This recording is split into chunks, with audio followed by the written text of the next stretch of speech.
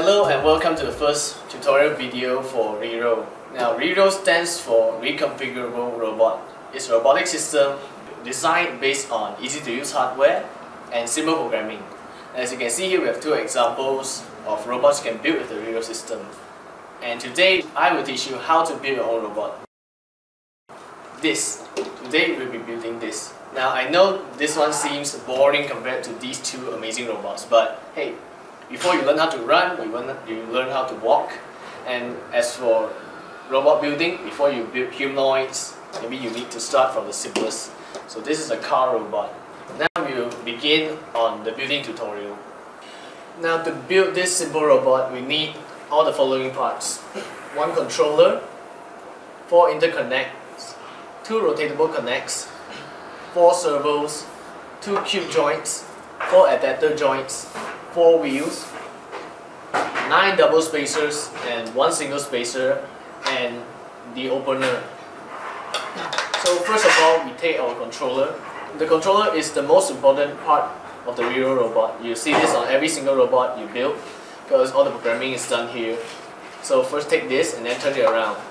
Now these are slots. And then now take the adapter joint and then slide it into the slots. To make it easier to build your robot, remember to let the slot on the adapter joint face outwards. So it will be easier to slot in the parts later on. Now, after you push it in, take double spacers and then fill in the slot. The double spacers work by stopping your adapter joint so that it won't slide around during your robot is moving. Now you see it won't slide even if I push it. Now, just in case you put in the parts the wrong way, remember that you can always use the opener. Just push it into the slot, push it here, and then push your parts. See, it will come out. If you don't use the opener, the parts will not slide out no matter how hard you push. Okay, now on the other end, slide in the double spacers first because we want the adapter joint on the end. Slide them in, and just in case you want to know, we need 4 double spacers on each side. Now finally push in the adapter joint. Now this is the base of our robot. Now the adapter joint is important because it's used to connect servos, cube joints onto your robot. Now take 2 interconnects and then slide it into the adapter joint.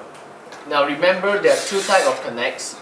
One is the interconnect, is solid, and then the second one is the rotatable connect. This one can turn. For here we need the solid interconnect because we don't want our robot to be wobbly, we want it to be solid. Now slide in both ways. After that, take 2 servos and then slide it in to the interconnect. Just like that. There are a lot of slots on the servos. Slide in. Slide in until you hear a click sound. After that, take 2 wheels and then slide in through both of the output connects. Now remember, when you connect parts onto the servos, remember to follow the yellow arrow. Let's say it points here. Remember to slide your parts this way. This is so that the parts won't get stuck later on. And remember, if you ever put the parts wrong, you can always use the opener to push it out. The same way you did just now. Slide back, put the wheels on both sides, and we're done with the base of the robot. Now, what we're trying to do is something like a car robot, so we'll be following how a real car works. Now, a real car works by having 2 drive wheels, and our wheels connected to the motor. These 2 motors will push the robot forward, backwards, so it's how the robot moves mainly. Now, after that, the 2 other sets of the wheels on the car is used for steering. Its main function is to turn left, turn right, so that the car can turn left and turn right, and so on. Now again, take 2 adapter joints, 1 double spacer and 1 single spacer. Slide in the adapter joint on the front of the robot. So this is where our steering wheels will go. Then 1 double spacer and 1 single spacer will do. If you use a double spacer here, we won't have enough room for the adapter joint. Finally, build the adapter joint. Make sure everything is firm. Okay, now take two interconnects and then slide it in. So this is where we'll be putting our servos.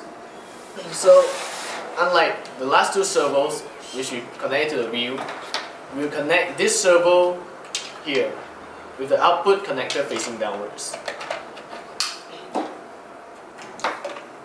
Now we put it this way so that when it turns, you can steer the wheel left and right. Now take two cube joints. Now cube joints are different from servos. Although they look the same, they don't have wires and they don't have the output connector. Now slide in, just like that. Then finally we're putting the two wheels here. Now here we finally use the rotatable connector. Now we use this here so that our wheel can turn. If we use the interconnect, the wheels won't be able to turn and there will be just, well, the car won't move at all. So slide it in here. You can slide any way you like. You can just turn it back. Now slide here. Right. Now finally slide in the wheels on the rotatable connector. Like so. Then we are done with the robot. So before your robot can move, we need to put in the wires. So what we have to do here is make sure that all the servos are connected to the controller. There are 6 ports on the controller. 1, 2, 3, 4, 5, 6. Now the idea is to make sure that all the servos are connected to the controller so the controller can send commands to the motor so that they can move. Now let's have a look at the servo. You can see that there are actually 2 wires extending from the servo. One is male, one is female. Now as you can see, the ports on the controllers are female. So you need to put in the male connectors into the port. So just make sure that all the motors are connected to the controller. So this here, I'll put it in. Now make sure you connect the connector in the correct direction. As you can see on the male port, there's this excluding one. This thing actually works by locking the male connector to the female connector so it won't go loose. So connect all of them into the controller. Now what if something like this happens?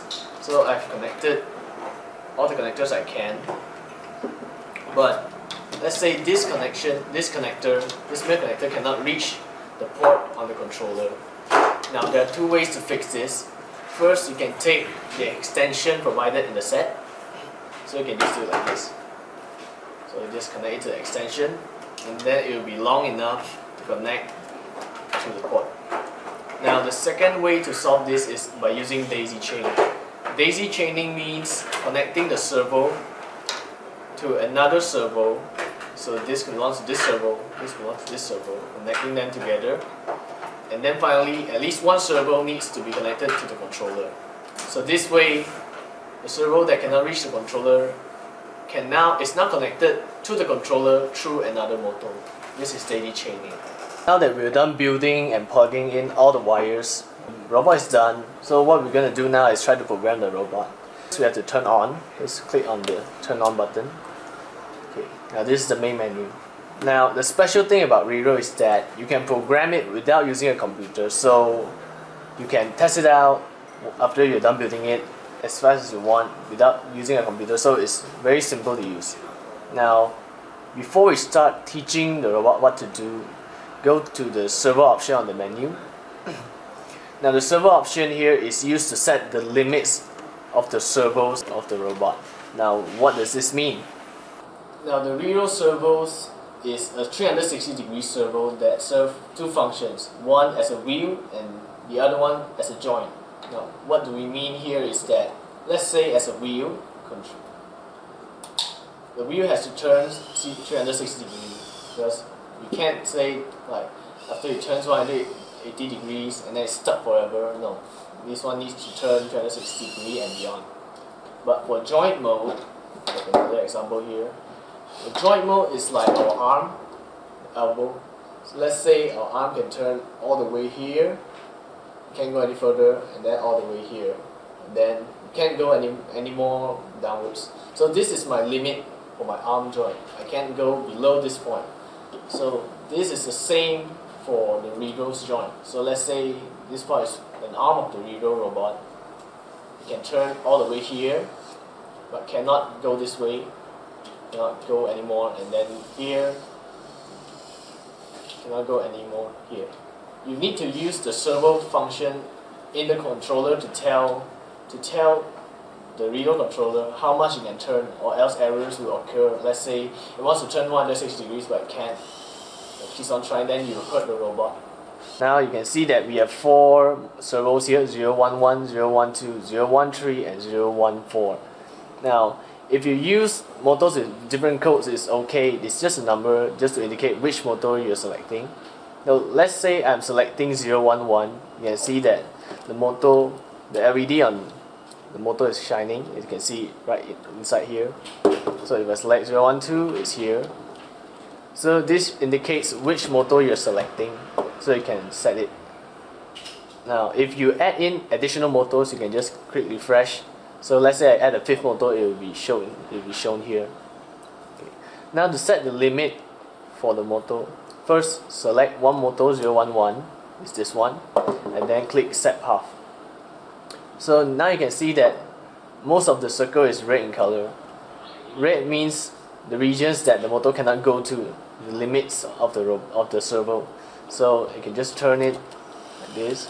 So you can go here, and then I'll turn it here. You can see I'll go all the way until it almost collides with the controller, then I'll stop. So you can see that's the green region. That's the region where the motor is allowed to move. After that, you can click save. Now on to servo 012. Now 012 is the drive wheel. As you remember, it's a wheel that the motor that controls the movement, allows the robot to move forward and backward. So since this is a wheel, it does not need a limit. So just go to set path and then highlight wheel. So like this. Means that it's highlighted, and then you can see that this shows 3 zeros, then it's okay, then click save. So continue with the other 2 servos. 013 for me is also the motor, so needs to have wheel highlighted, save.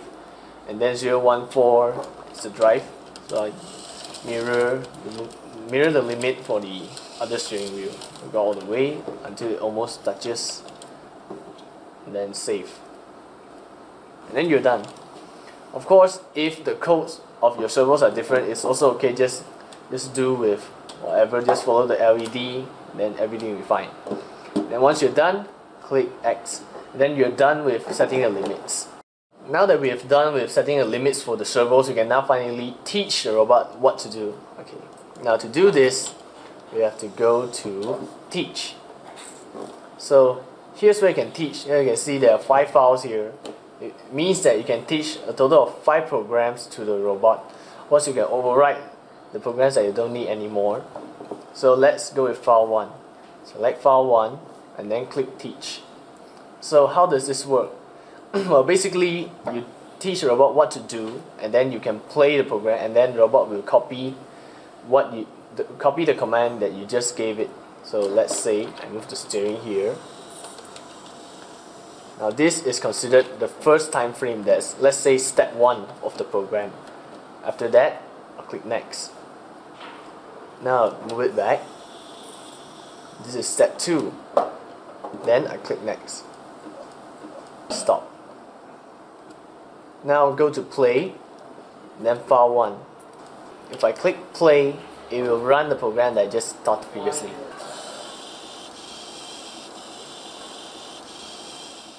Now, one thing to remember is that the duration of each time frame is 0.5 seconds. So what does this mean is that, I'll show you the example, file 1 teach. So let's say I want the robot to move forward for 1 second. So the first step would be moving forward, step 1. And then the second step would be also moving forward, step 2. So 0.5 seconds equal 1 second. So by doing this, I've made the robot move forward for 1 second. So after this, I'll just make it turn. Now when you're turning the steering turning this, remember to hold on to the cube joint because it's more firm. And don't worry if it's kind of tight. It's meant to be like that. Okay, next. And then that's it. Okay, now to play. Make it.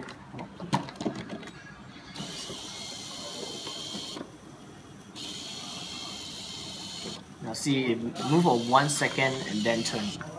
Okay, so that's what you have to do if you want to make your robot move for a fixed duration. Now that you've built your basic robot and learned how to program it, here's a simple challenge for you. This is a challenge that you can set up at home. It's very simple. Just make sure that your robot can do a side parking into a parking slot on the side.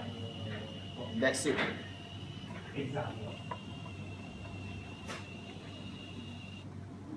Once you've done this, you're officially done with the basics. Congratulations.